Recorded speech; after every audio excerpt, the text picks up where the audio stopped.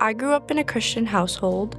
My family did a really good job of teaching us about who God was. So we went to church every Sunday, and then we were listening to worship music all the time. When I started going to school, I was getting bullied, and I had never experienced this before.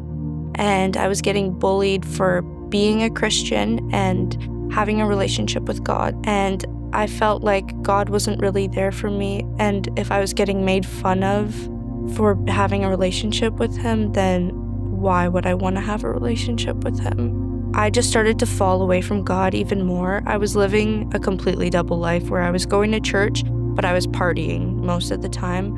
I got out of high school. I got into heavy substance abuse and really bad partying. I didn't want to feel lonely, so I was filling the void I had with every other thing I could find other than God.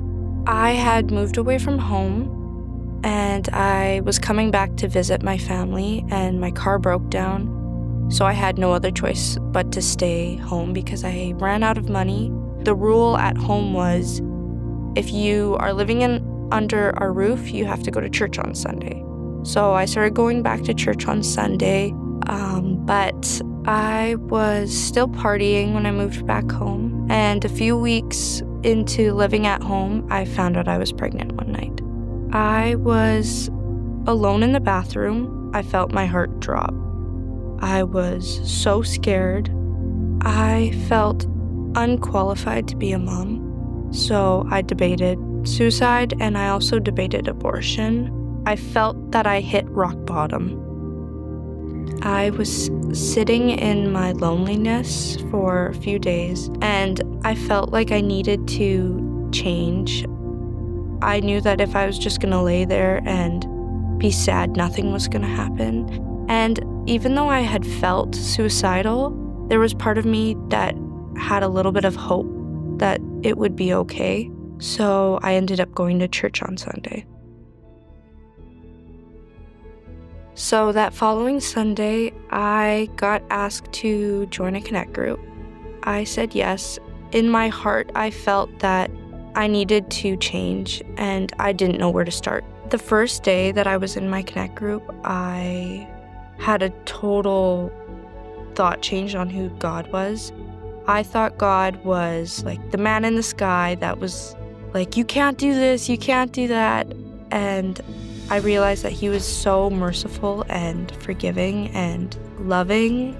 It just changed my perspective on who God was. After being in my Connect group for a little while, I felt God put it on my heart to go into therapy. I felt God starting to lift the weight of my sins off in my counseling, and I wanted to grow closer to him. I felt like there was a spark that just lit inside of me to learn more about him. I gave my life to Jesus when I was with my counselor, and I felt the Holy Spirit just surround me. I felt so filled with joy, and I couldn't stop laughing. I truly fell in love with God in that moment. Saying yes to God changed everything for me because he was taking care of everything that I was worried about. And even the little prayers like, God, can you just make this possible for my son? He was meeting that. He was going above and beyond to wow me. I felt like I had my moral compass back, and I was able to make clearer decisions. I felt at peace. I was surrounded by joy, and I felt myself healing finally. When my son was born, I was filled with joy. It felt like a little piece in my heart clicked together, and I realized that my son is a sign of God's mercy, and how even though we sin and we fall away from him, he can turn that around and make it into something so good.